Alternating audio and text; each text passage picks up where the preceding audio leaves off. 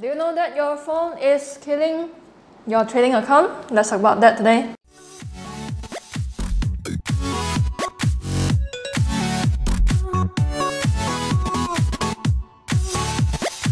So there's been a study by US retail brokers, and they found out that up to 20% of the trades were made on mobile using your phone. The first thing you should not do is to use your phone to analyze, to find trade opportunities.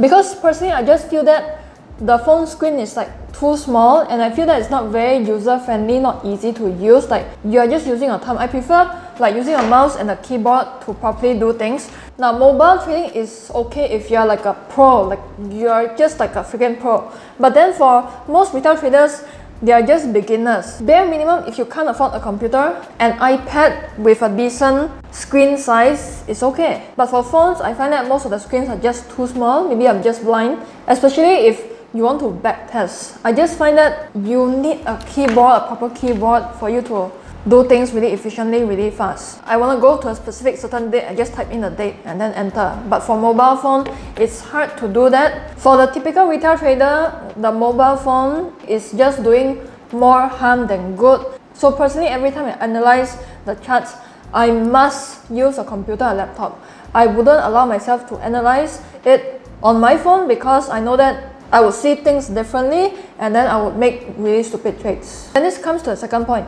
Don't use your phone to open a trade. Just don't.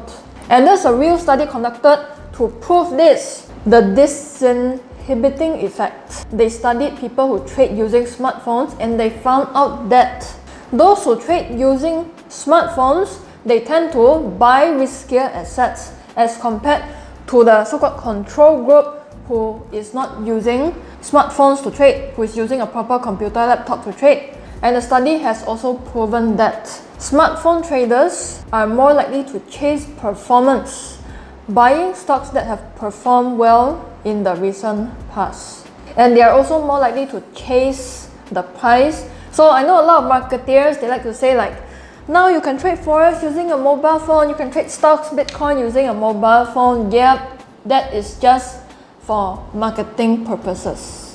That's it. Whether it's a true fact or not, we wouldn't know. But studies won't lie. When I trade with my phone, I tend to do stupid things. But when I trade with my computer, I'm like, I'm in trader mode. I'm more focused. I don't know if you feel that way, or is it just me again? The thing about your smartphone is that like you can text somebody instantly, anywhere, anytime you want, right? But at the same time, you can also open a trade anytime, anywhere you want. And that is the danger, because you can do it anywhere you like, and hence you will overtrade.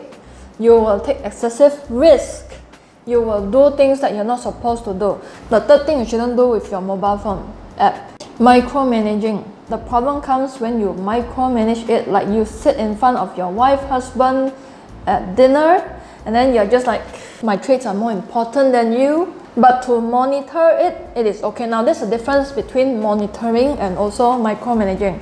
So the first thing you should do with your mobile trading app is to monitor your open trades. Like you have opened a trade using your laptop, computer, whatever, and then you just use your phone to monitor. And that is the purpose you should use it for. To be safe, this is what I do because I'm more of a long-term trader.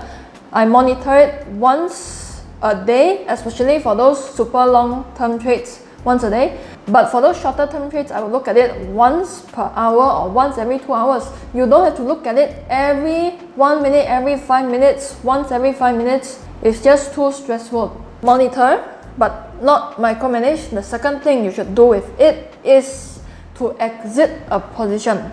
But there's also another downside, is that some people will take profit early when they're not supposed to. So if you want to be super conservative, then just use it to monitor your trades. If you really have to, then use it to exit your trades. So two things, only these two things: monitoring, exiting, entering, analyzing, backtesting, computer.